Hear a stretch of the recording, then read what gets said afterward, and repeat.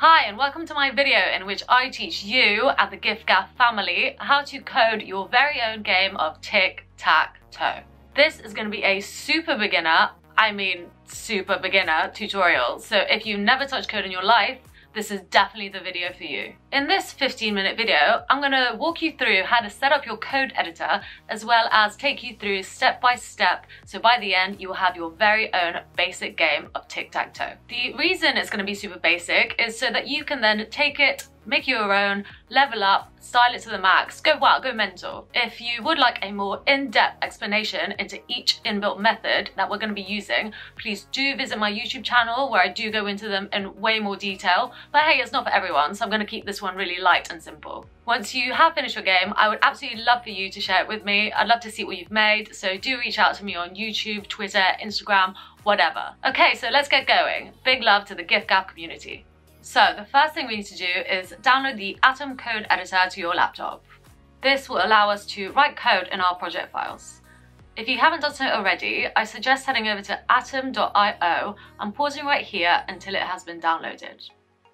I have actually made a tutorial on the ideal setup of Atom for your project, so if you want a more in-depth walkthrough on the pros of Atom and useful tips, please do head over to that tutorial on my YouTube now. Okay, now that we have Atom, search for your command line tool on your computer. On a Mac, simply go to your launchpad and type terminal. On a PC, you have to search for your command line prompt. As I have a Mac, I'm going to be using a terminal. Now, open up your terminal and create a folder on your desktop for all your projects. Do so by listing out all the directories like this. Now use CD to go into the desktop directory. I'm going to create a folder called tic-tac-toe. I will do so using the command mkdir. So let's type mkdir tic-tac-toe. Let's go into this folder again, so we use the command cd. Let's type cd tic-tac-toe. If you ever want to get out of this folder, we use the command cd with 2 dots, like this. But we don't, so let's go back into it. Now, we need to create files in this folder. We do so using the command called touch. Touch will create files. We need to create an HTML file, CSS file for our styling, and a JavaScript file to hold our JavaScript. I'm going to choose to call them index.html, style CSS, and app.js. Okay, perfect. Now using atom dot, we will prompt the project to open in our Atom code editor. Okay, great. Now let's get to writing some code. We will start off with our HTML file. HTML is a hypertext markup language file format used as the basis of a web page. What I am adding here is a standard HTML boilerplate. The first thing we're going to do is give our project a title in between the 2 title tags. As this is in between the 2 head tags, it will not show up in our browser. It will, however, show up in our tab. Now, let's create our tic-tac-toe grid using divs. We will need 9 divs that we will style into squares. If you refresh your browser, you will not see these divs as they have no styling. If you inspect the page, however, by pressing Ctrl and left-clicking in the browser, you will see they are in fact there. To add styling, we need some CSS, or cascading style sheets. CSS is a style sheet language used for describing the presentation of a document written in a markup language like HTML. We already have a CSS file called style CSS. We just need to link it to our HTML file using a link tag like this. We will also put the relative path of our style CSS file like this. As it's in the root of our project, we just type style CSS. Now let's flip over to our style sheet to make the divs look like squares in a grid. Let's start with making our squares. We need to pick out the divs from our HTML file and style them in our CSS file. We do so like this. Okay, now save your files and flip over to our browser. Great. But they don't look like a grid or stacked on top of each other. We can fix this by putting them in another div that is the square shape of our grid. Go back to your HTML and put our divs in a div and give them a class name of grid. And now let's flip to our CSS file to style it. If we want to target a class in our HTML rather than an element itself, we use a dot before the name.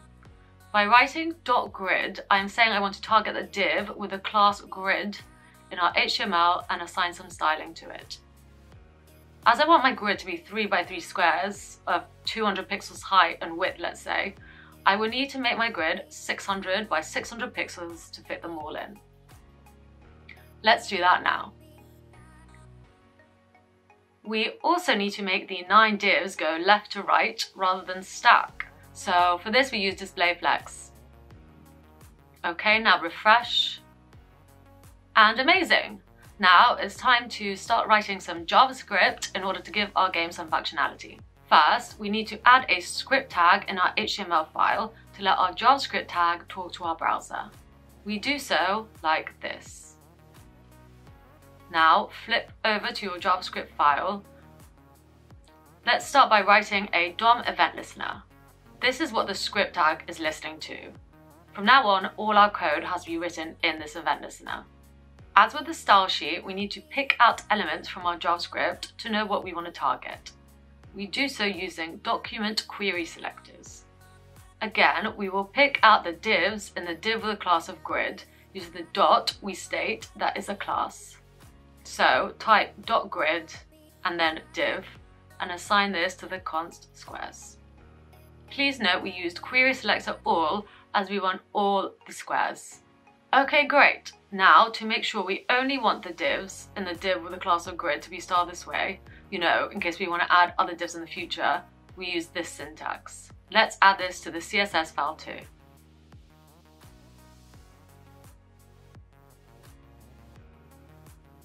Okay, now the first thing I want to do is add an event listener to each square in our grid. I'm going to do this as I want to listen out for any time a square is clicked on, and once it has been clicked on, I want something to happen. There is an inbuilt JavaScript method called forEach that will help us do this. We will also use it with an arrow function. Arrow functions are a feature of ES6 and above, so if your Atom code editor isn't liking using the arrow function, I will suggest setting up extra bonus preference settings in your code editor as per my video that I mentioned at the beginning of this video. Okay, so let's get our squares. For each item, or as I'm going to choose to call square, we add an event listener. This event listener says that every time we click a square, we invoke a function. This function we're going to call clickOutcome. Okay, so now let's write the function. We are just going to check if this works by making an alert pop up each time we invoke the function. Let's save and flip to our browser to check. Don't forget to refresh the browser.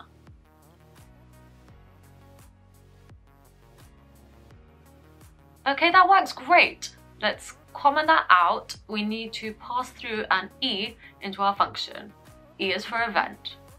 We need this to find out exactly which square has been clicked using our knowledge of arrays, indexes, and eTarget.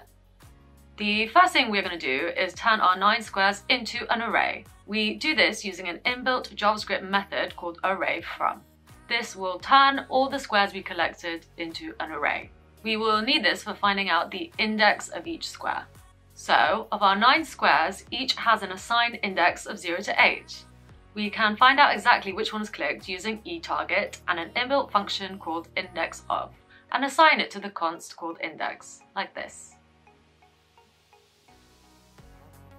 Let's use console log to see which square is now being clicked. Remember, we could use console log at any point in our JavaScript to figure out what is going on under the hood. The result of the console log will show up when we inspect the page and click on the console. And there we go, we can see each outcome here, and again, and again. Okay, great. Now let's decide who is currently playing. To start the game, let's just say that the first player is always going to be player X. So using let, we write this. We want player X to be a string. We write this in between 2 single quote marks like this. That means string. We want to show this in our browser too. Flip back to your HTML and add an h3 tag with the ID of player. Let's hardcode player X to always start the game. No need to worry about player O for now. Let's now go to our JavaScript file and pick this out. As it's an ID, we use the hash for our JavaScript to recognize this, unlike a class. Let's call this player display. IDs are unique, unlike classes. Now, in our function, we assign the current player to be shown in our browser each time the function is clicked. We do so using inner HTML. So each time I click, the current player is displayed in the h3 tag with the ID player. Now, using an if statement, if that player is currently player X, we want to change it to player O. This is how you write an if statement. So if the current player deeply equals, indicated by these 3 equals marks, and this statement is true, we make the current player now player O. If the statement, however, is false, we simply pass back the string player X. This is essentially the syntax for an if statement. Okay, so let's check this out.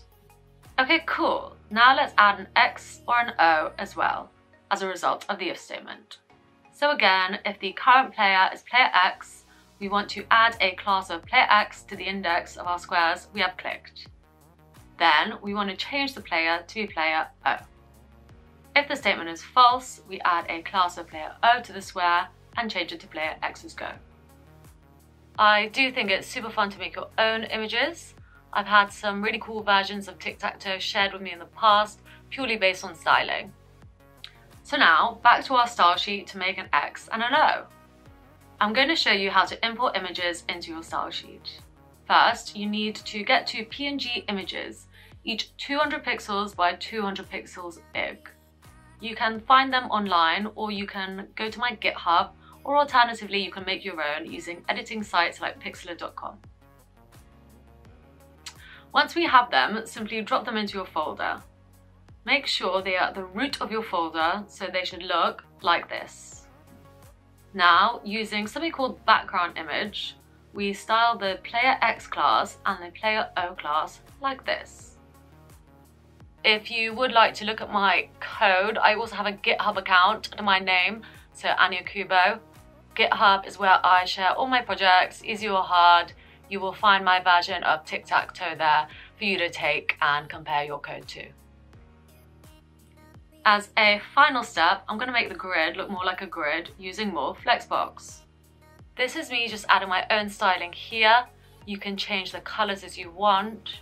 There are so many other cool things you can do, such as add animations and so on and so on. I've literally spent hours styling a project before without noticing the time go by. Again, if you're getting stuck or getting error messages, please do reach out to me on my YouTube or Twitter. I'm usually pretty quick at replying.